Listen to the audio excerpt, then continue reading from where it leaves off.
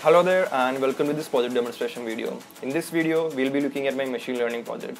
So my objective was to build a deep learning model capable of classifying the world's rarest butterfly, namely Palos Verdes Blue, and the scientific name being Glycospike. So I started with the Leeds butterfly dataset on Kaggle, and this dataset does not contain images of Palos Verdes Blue, and I just started with it to build a working code. So the image dataset comprises of 832 images in total, and the distribution ranging from 55 to 100 images per category. And this dataset contains images from 10 different species.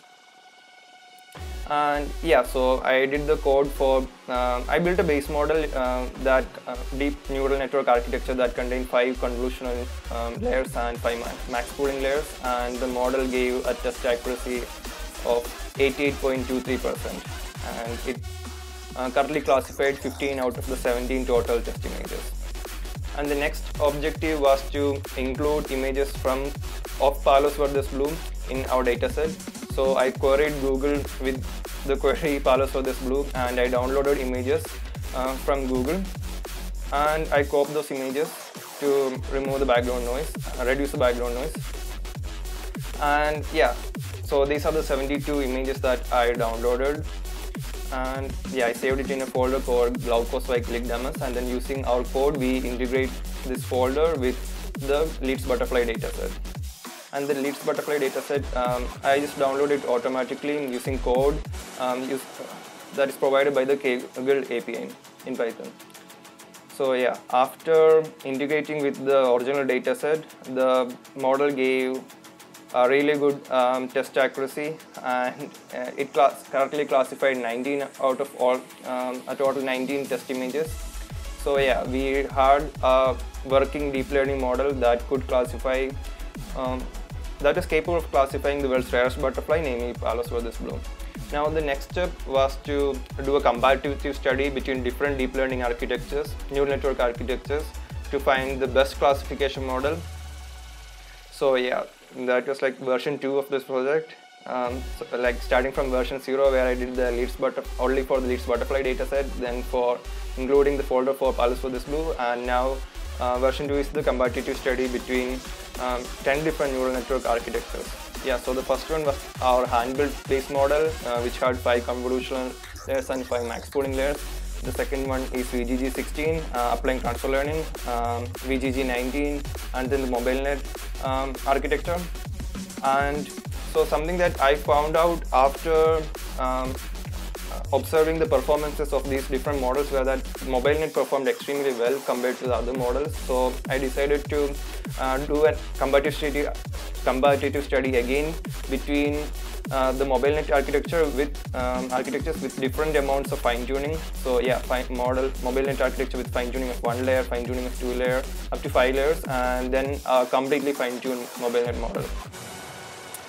So it's a pretty lengthy code.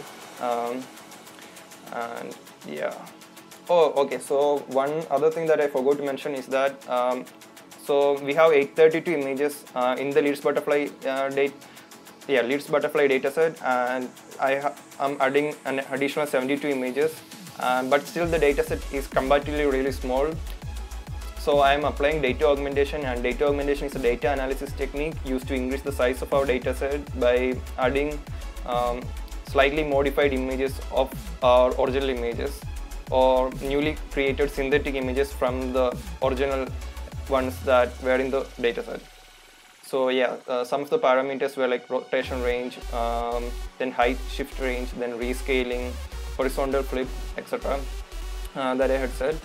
And so after running the code on all the 10 different neural network architectures, we finally can observe our graphs and evaluate the performance from the learning curves. So here we have accuracy versus epoch, validation accuracy versus epoch, loss versus epoch, and validation versus epoch. And here we are considering only the base model, VGG16, VGG19, and MobileNet. And our objective is to find the model with maximum accuracy and minimum loss. So from all these 4 graphs, it's easily visible that MobileNet is the best one, and MobileNet here being the red curve.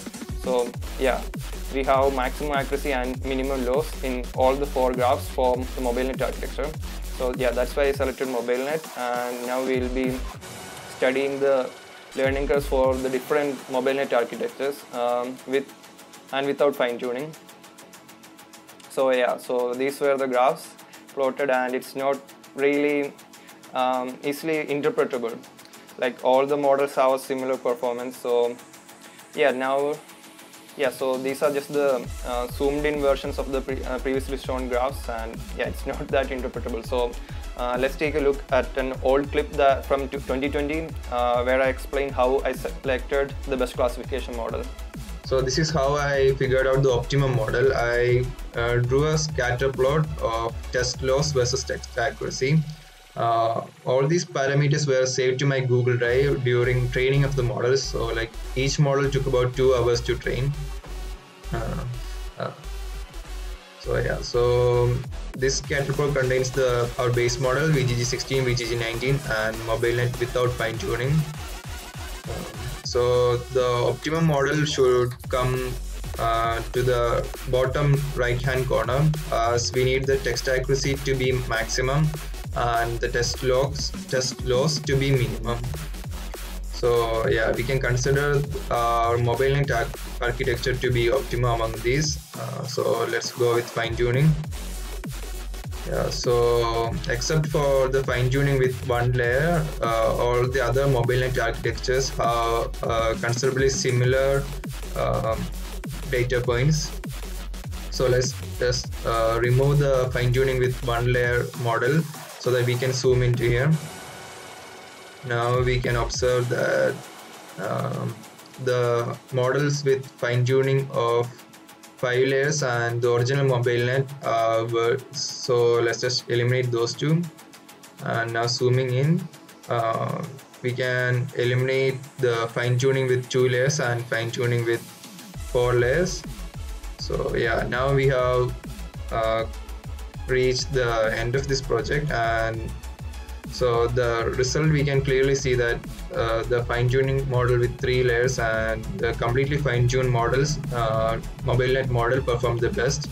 The model with fine-tuning of 3 layers has a test loss of order of 10 raised to minus 6, while the completely fine-tuned model has a test loss of order of 10 raised to minus 7, and both of them have 100% accuracy. But I would consider the model with 3 layers of fine-tuning as better, as the completely fine-tuned model has a possibility of overfitting.